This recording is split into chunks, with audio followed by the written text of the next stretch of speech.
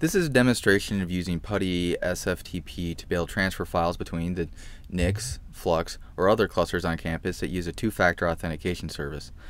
The advantage of using the dedicated transfer host on the Flux cluster is that it has a larger network connection, it is dedicated only to file transfers, and does not allow normal users to log in. This avoids problems of machines being sporadically crashed because of bad code and user testing, etc.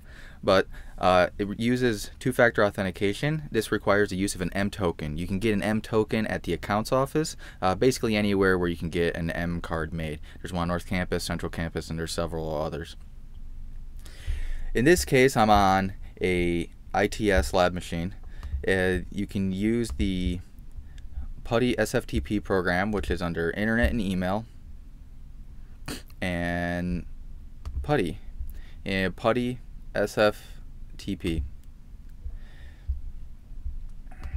This is a very basic program, so it's a all straight up open. The host to connect to is flux-xfer.engine.umich.edu. It's going to ask me for my username, which is my cluster username. Then it's going to ask me for my cluster password. And it's going to ask for your M token. This is the number off of that keychain. Now it's going to log you in. So there's help, but it follows a lot of the same Unix commands. So ls is going to show me the files that I have on the cluster.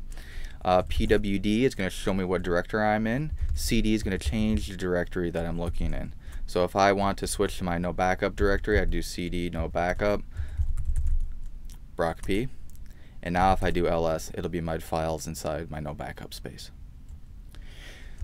To be able to pick which directory on the machine I'm on to send to, I use lcd for local.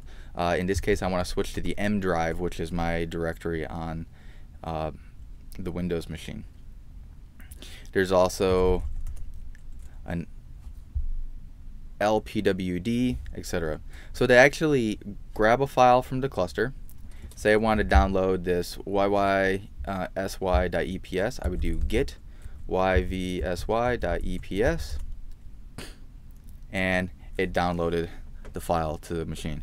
The inverse of this is put, which would take a file from the current directory you're on the machine, which would be the output of lpwd.